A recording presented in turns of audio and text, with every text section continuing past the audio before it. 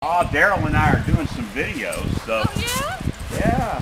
What for? Well, he's always been my videographer. Uh-huh. And Shelley. this is my friend Darrel. Hi, Darrel. Howdy. Forgive me, I met This is my sister Marcy. Marcy. And my mom, Patricia. And I'm This is Wally.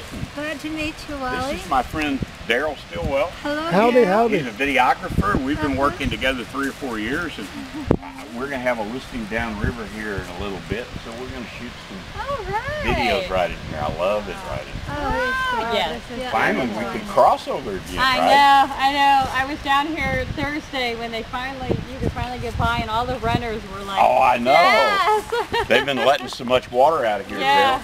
Darrel. So, well, y'all take care. You have a good one. All right, bye-bye. Bye-bye. Have fun. Come on. They've been letting so much water out of here. Our low water crossing has been covered up. So, but we've had that much rain here in the hill country in the last 2 or 3 weeks, and they've just kept the gates open at the lake, trying to get that water level down to where it's at 100%.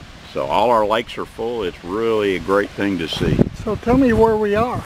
Well, we're right here next to the old Georgetown Country Club at Spring Valley and Country Club. This is the intersection right here, and this is just a small city park. I call it the Country Club City Park. They've actually got a name for this. I can't recall what it is, but the trails run all the way from Lake Georgetown all the way down to the South Gabriel Park, a little over about 5.5 miles.